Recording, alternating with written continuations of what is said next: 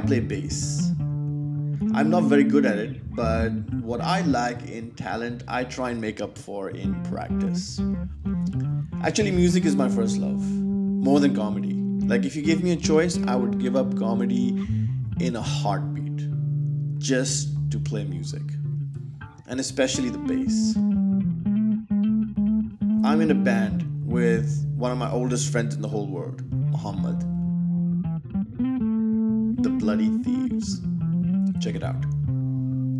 Ooh, baby, what's right? So the motherfuckers blowing up sides. Oh, baby, baby, let's go, let's go, let's go, let's go, baby.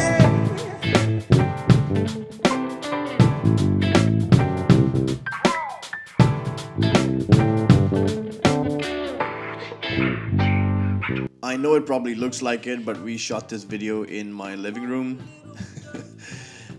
Obviously, zero budget band, but with some, I think, good tunes behind us.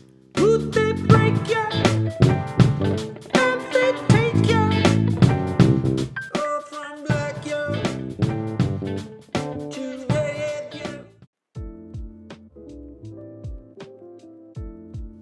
This is my friend Abdur Rahman.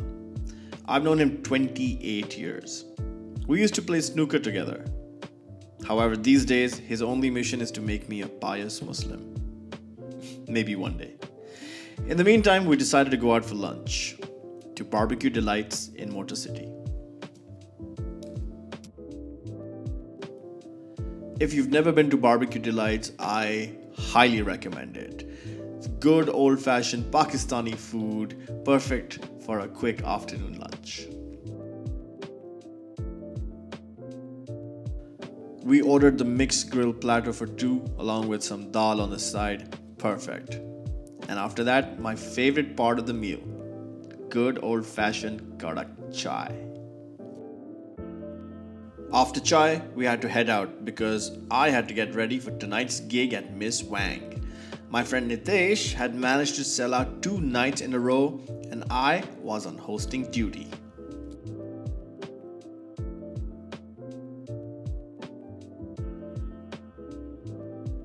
This is Miss Wang.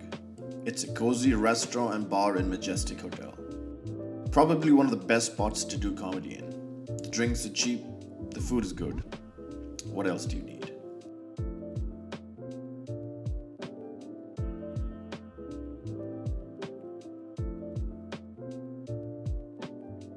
"10 minutes to showtime. All the comics are here, shooting the shit, hanging out.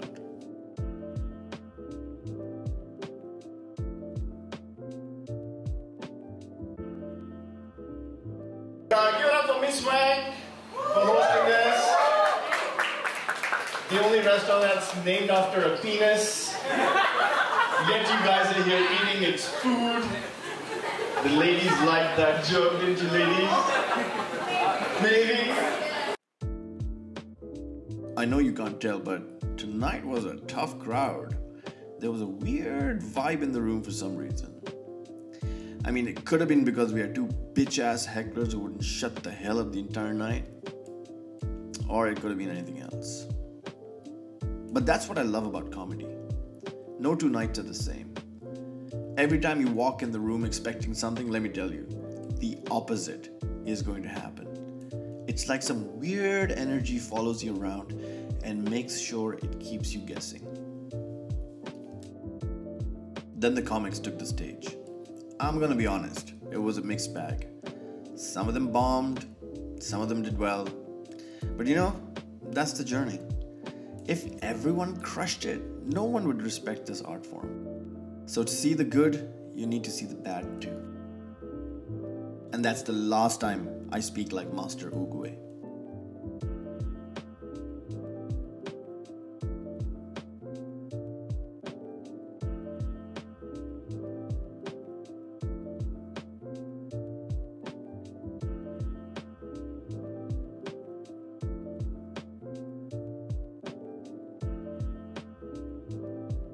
If you're wondering how the entire evening went, check this out.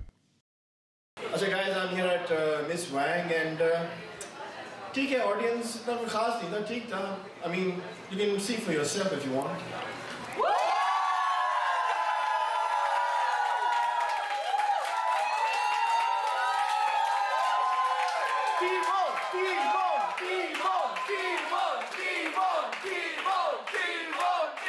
guys have been amazing. Thank you so much for coming out.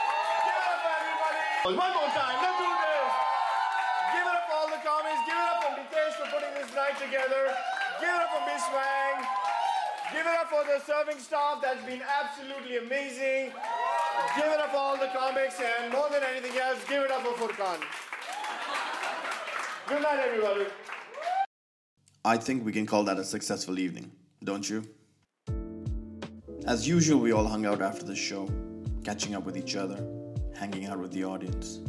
Sometimes I wonder why we do this. Why we take time out from our work, from our families, to come and perform in a room full of strangers for absolutely no money. But then when you finish a show and we're all hanging out, I remember why. That there are others like me who are as crazy in the head as I am. It's our unique little rush that we get to share with each other. And that's what makes everything worthwhile.